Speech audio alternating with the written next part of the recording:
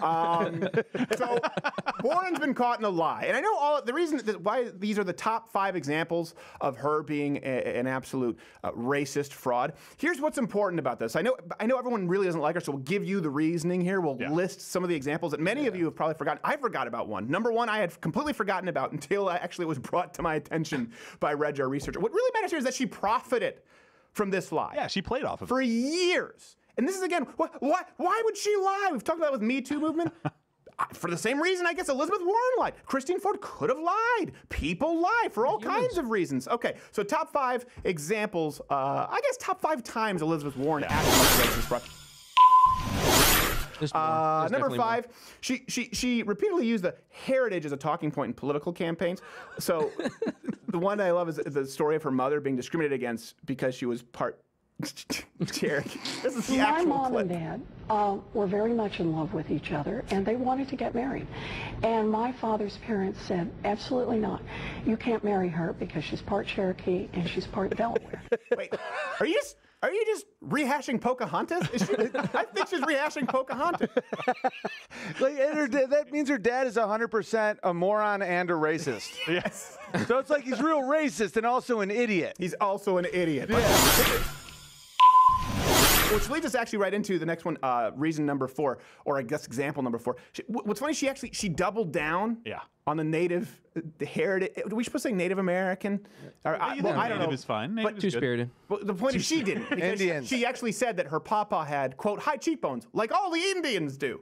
My Aunt B has walked by that picture at least 1,000 times, remarked that her father, my papa, had high cheekbones like all of the Indians do, because that's how she saw it. And my Uncle Redskin.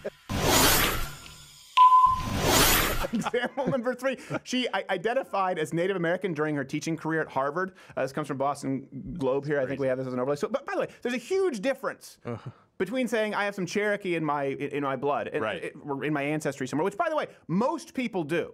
Yeah. And that's because of intermarrying. This idea of genocide, actually, they intermarried quite a bit. There are more, 1/16 Cherokee, Comanche, whatever, Native Americans, partial Native Americans than ever before in the history of this country. But there's a big difference between saying I might have some Native American blood in me and actually checking the Native American box instead of white, which is what she did for Harvard. It's the exact opposite of Sean King, who claimed he was the victim of a hate crime because he was black, but then he checked Caucasian when filing the report.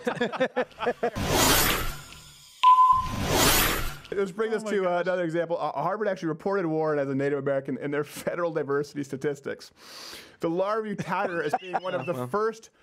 They actually touted her as being, quote, the first woman of color hired at Harvard. What? Harvard, try and do a little better. They're going to champion this like the Ricola guy with the horn in the commercial. Like, she's the first colored woman at Harvard. Not only is she not in person, she's not even on paper. That's amazing. Oh, my God.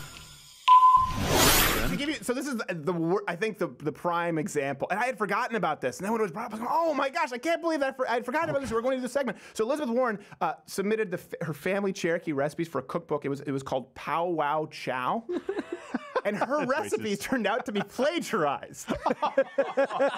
If this is not proof positive of deliberate deception gaming the system, I don't know what is. Again, I'm a little murky. How is this not considered cultural appropriation? How is it? We're at a point. How is this not considered cultural? If anyone here were to do this and claim something that was complete, you've been accused of it, Quarter Black Garrett. Yeah. And you're a Quarter Black. Yep. You would apply for the grant for the Native American Firewater Money Grant like 4 times over. A quarter. I don't know how to do this. I'm not good at fractions, but I do know that it's more than 1 in 1,024. And by the way, she didn't. Here's the thing: all of these things you added up. It's not like she acted like she might be 1 in 1,024th Native American. She acted like she grew up steeped in the culture. I was eating powwow chow with pawpaw, smoking peace pipes, and then we would go over to our friend's house where they built igloos in the winter and watch the sunrise. And then we went through a naming ceremony, and I cut weight with Matthew Modine and started hallucinating. Are you just quoting Vision Quest? They figured me out again. She faked an elope. Like, her parents didn't really elope like that. This is a woman who lied about an entire race of people. And here's the thing. By the way, she didn't just say, like, hey, I'm Native American and I'm proud of that. She said, I'm Native American and Papa has high cheekbones and he has no chest hair and I have no ass. And we smoke peace pipes and we don't process alcohol well because we don't have the proper genetic. Like, you picked all of the stereotypes from the shelf, threw them into a pot and said, here, vote for me. She doesn't even drive a Jeep Cherokee.